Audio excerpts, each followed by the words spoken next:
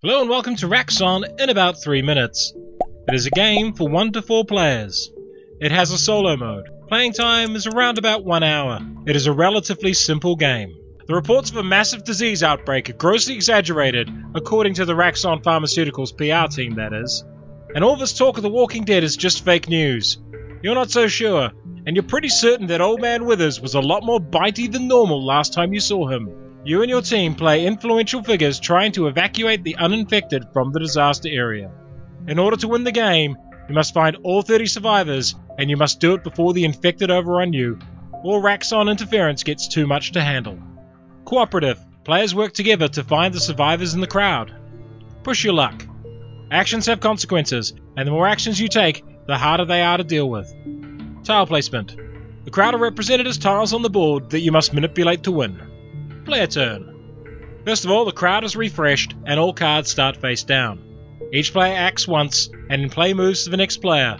You can keep acting until you pass, or something happens in the crowd that forces play to stop. Common actions include: investigate, to flip a card. Some cards have triggers when they flip, based on the number of matching cards face up. Evacuation actions move face-up survivors to the evacuation area. Airstrikes send cards to the dead pile. Crowd control rearranges cards in the crowd. Quarantine moves infected to the contained quarantine area.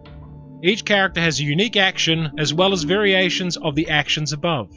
The most important game system Raxxon has is consequences. For example, once this character uses an airstrike, they must add a new face-down person before their next turn, and every turn after that.